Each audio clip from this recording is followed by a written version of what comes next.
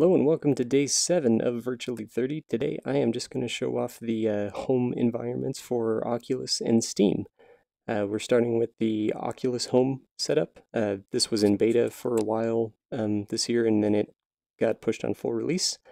And this is my little space. So, you got the jellyfish aquarium above the fireplace to keep the ambiance going, and the flowy lamp. A few plants, and yeah. Navigation in here can be done a couple... As you can tell, I like basketballs, but navigation can be done a couple ways. So they have teleport, which is pretty comfy, and it's my favorite teleport because not only can you pick where you're going easily, but by rotating the analog sticks, you can pick your orientation upon landing. And it even shows like where your sensors are, so you have a pretty good sense of your orientation no matter what. So that alone is just really nice. If I press some of these buttons, so let's see, by logging in and visiting Oculus Home, you get these rewards, which tend to pile up because I don't check them that much. So you get a shiny box, and break it, and you get new stuff for your place. A little mini, cool sign, and a blaster. I'll do one more of those. Yeah.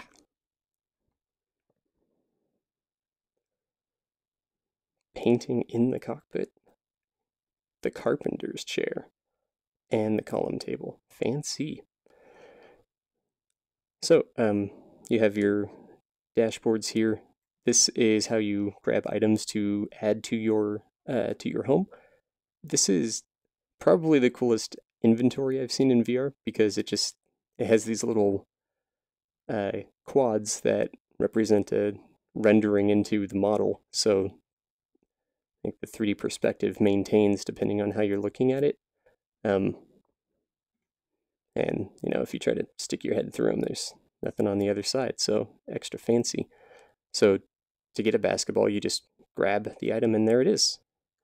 I'm using the analog sticks to push the item away from me or bring it back. And once it's close enough, it just kind of locks into your hand, which I'm holding onto with the grip. So the physics in this are pretty decent. Just because they're good doesn't mean that I'm good, though. So you can sort of point and grab items, which is nice. And then, let's see if I want to go over there. And you can turn, this is 45 degrees? Yeah, and 45-degree increments too.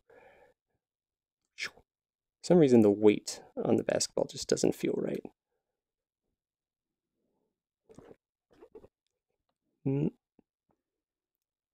There, oh god. This is something that I'm still not a huge fan of. It's easy to grab grouped items like that and mess up your place. But if you noticed, there's an undo button here, which you can hit a few times or however many to kind of reset things. So that's kind of nice. Yeah. Come to me.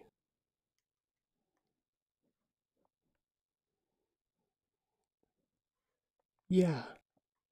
Yeah. No. Yeah, it's nice to know I'm bad at sports in 2 places and not just one.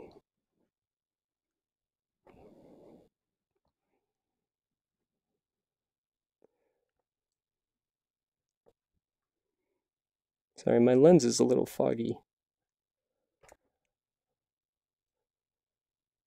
Oh my god, winner! Yay! So that only took forever. Alright, let's go somewhere else.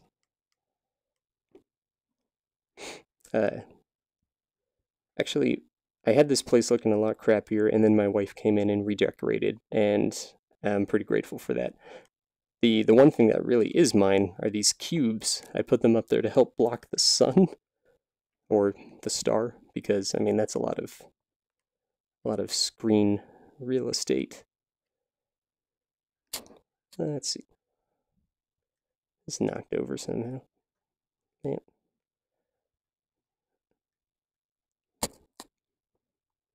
Oh yeah. I think people have talked about this before, but this is kind of a fun way to load your games so you can access your other VR apps as cartridges and then just shove them in here to launch them. So that's kind of a fun interaction. You can have a nice shelf displaying all of the things you use and then just pick them off and plop them in here.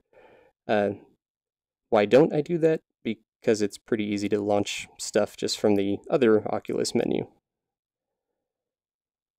So you get access to essentially what's on the desktop Oculus app through this, which will let you browse the store, make purchases, launch things. You can also just go to your library and you get a nice history of things you've launched recently.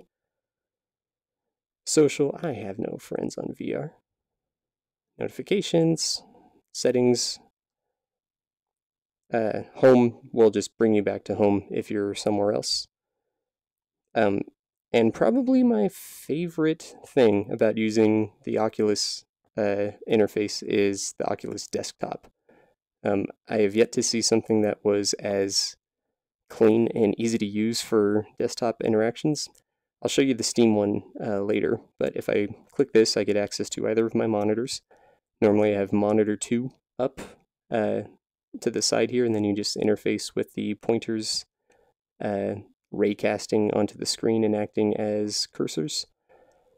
You also have a pop-up keyboard, which happened automatically, but now I can't seem to bring back. There you go. So show keyboard. And again, this doesn't have swipe typing, which is what I'd really like. But you can configure things or tweak stuff on your desktop and then just press the button to make it all go away and go back to your VR game. And that's really slick and quick to use. So I'm going to use that right now. Now let's get in a comfortable position in the room. All right, there we go.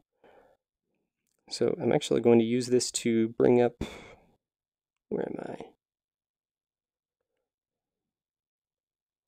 SteamVR.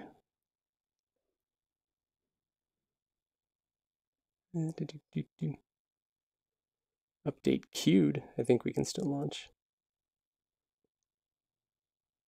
Yeah, that just forces the update to happen sooner.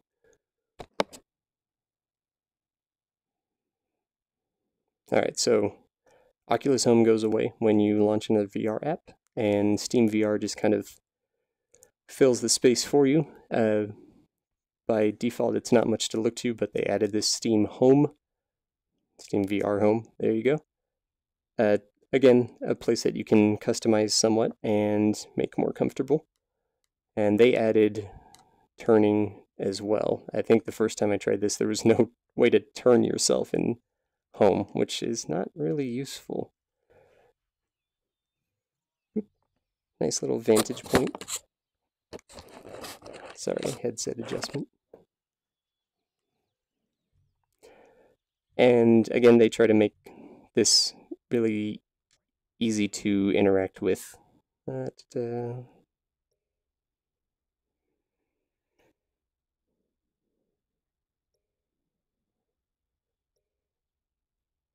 Yeah, I mean, that's perfection. Why mess with it?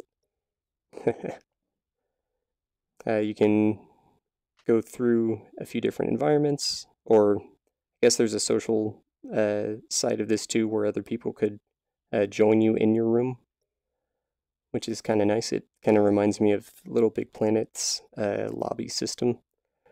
I haven't been here in a while. Yeah, just a little Dark Souls tribute.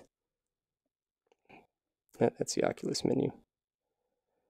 So, the SteamVR interface is pretty straightforward. You have another history of things to play, access to the store and library, and this is SteamVR's desktop mode, which is a lot more ugly and less modular than the Oculus one. So actually trying to type or do something on here is a lot more difficult. Settings to play with, it's a little more enriched, I think, if you're using the Vive, because then you can change how like the front-facing webcam interacts. Let's go home.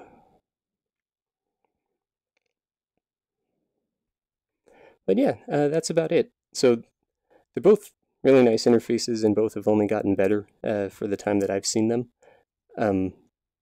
But you know, there's still kind of a gap between being able to stick in here all the time and do everything you need versus like going back to desktop or taking the headset off to do something. Downhill skiing, I have got to try that.